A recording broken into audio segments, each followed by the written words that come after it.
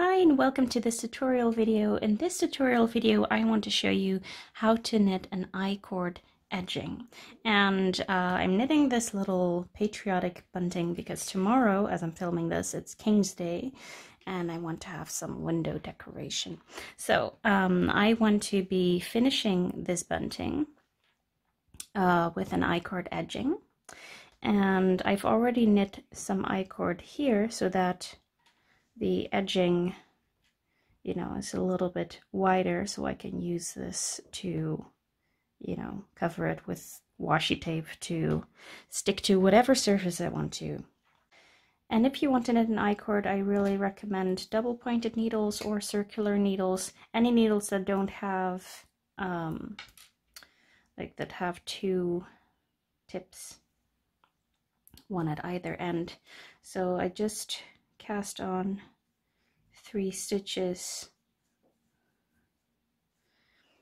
So I use the slip knot and then I cast on 2 extra stitches. And you need a double point or a circular because you want to slide your work to the other side. And then you start in the rightmost stitch and just knit all of them knitwise.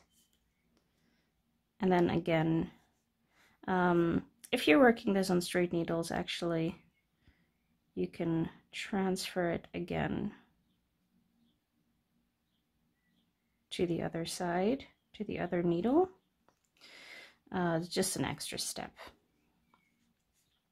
But with double points or with a circular needle, you can just slide it to the other end and then knit from there. So if you want to prepare a little length of I-cord before joining it to the bunting or to the object that you want to knit an I-cord edging for, then you do this.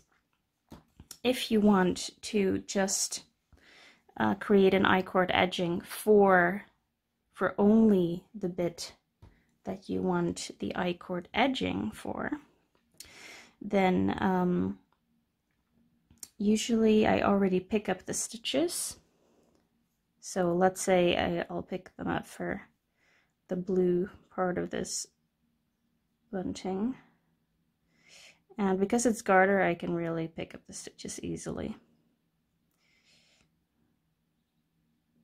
So I'll just go through the garter bumps. So you'll have to cast on extra stitches here. And I'm going to do that with the knitted cast on. So I'll just insert, loop the yarn around and pull up a loop. And then you put this loop on the needle. And then you insert not into this stitch, but in between. And you cast on 2 more stitches. And now you are ready to proceed to the I-cord edging.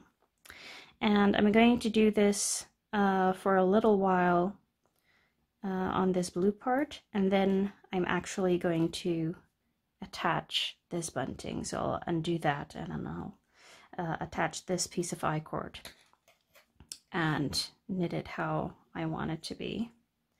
So you now have 3 extra stitches and you're going to knit the first 2 knitwise, and then you have 1 I-cord stitch left and then the stitches of your work. So I'm going to do a slip slip knit. So I'll slip this stitch knitwise, I'll slip this stitch knitwise. Oh, I think I split that stitch.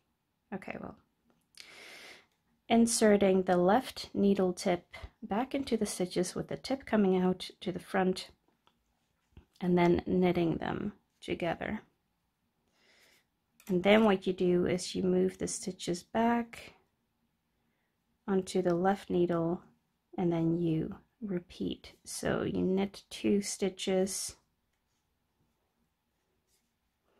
and then we do a slip, slip, knit. So slip,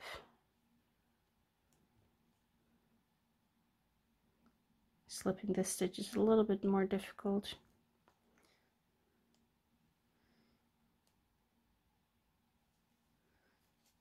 And then knit them together.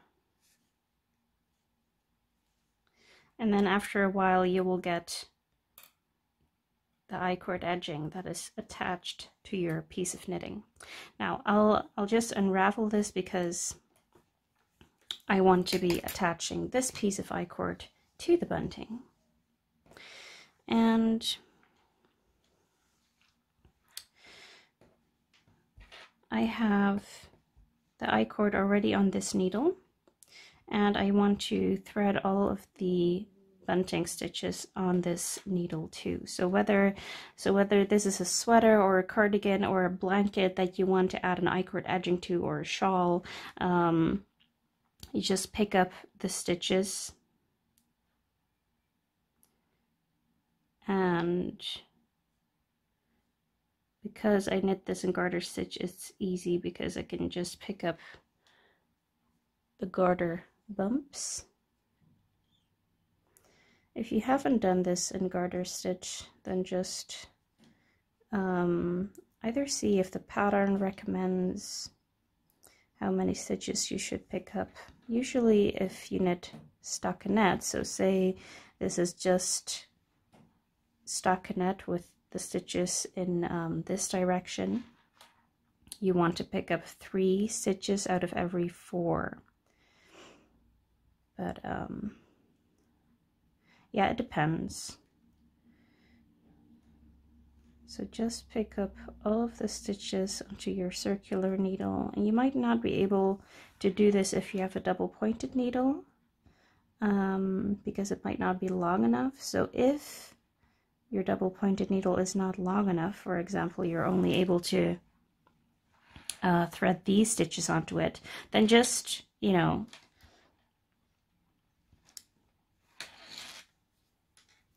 then just do this first, and when you get there, then proceed to the rest of the stitches. Okay, I have all of the stitches on here and my piece of I-cord, so I'm going to slide the work to the other needle tip. So my yarn is there, so that means I'm just going to knit 2 stitches from the I-cord, and then I'll do the slip, slip, knit. And on this particular piece, so I'm slipping the first one, and now my I-cord is loose again. On this particular piece, it's quite difficult to slip these stitches, so I'm just knitting them together. So I'm just slipping this purlwise because it's easier, and then I'll knit it together, and I'll move it back and repeat. So knit 2 and then slip, slip, knit, slide all stitches back, knit 2, slip, slip, oh, knit. I'm now knitting continentally, so let me show you in the English style, so throwing style. Knit 2 stitches, slip, slip, knit,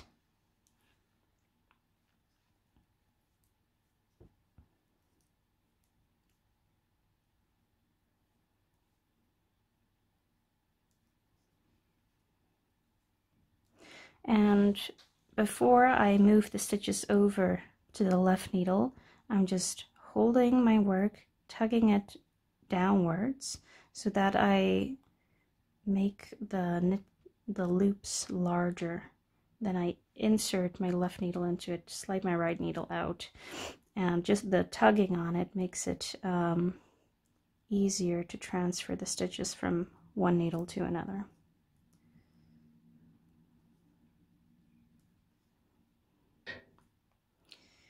And that is how I knit my I-cord edging. So you can, here the stitches are a little bit looser, so I can show you how it actually works. So you slip the first one, you slip the second one knitwise. If you've ever done a slip knit, you know what I mean.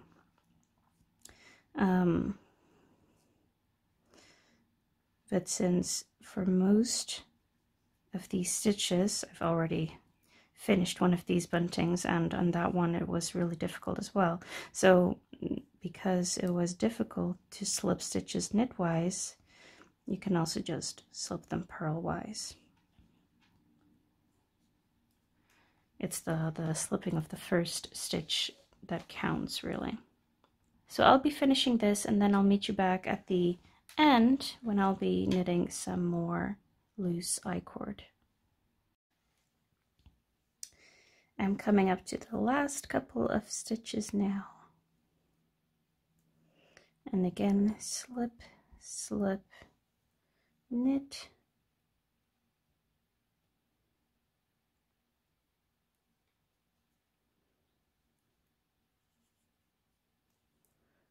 And for the last stitch there. And now, so if you've just started here with the I-cord, you can just cast off right now. But if you want to continue to knit a bit of I-cord, you just slide the work to your other needle tip and then continue in I-cord. But now you're knitting all three of the stitches and not knitting it together with something.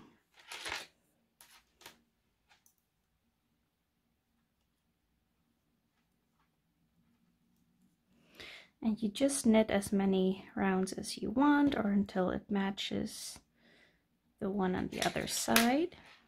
And weaving in your ends with I-cord is really easy because you just weave it into the center.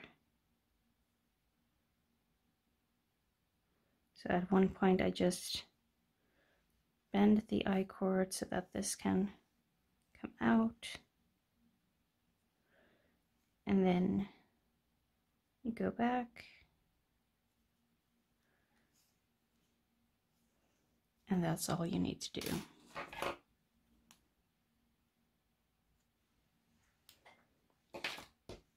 There, so now I'm going to finish that for the other side, and then I'm going to block this because it actually has a tendency to kind of twirl and not lay flat. So, but that's specific for my project. So I'm going to finish this, and I hope this tutorial was helpful for you to create an I-cord edging. Happy knitting!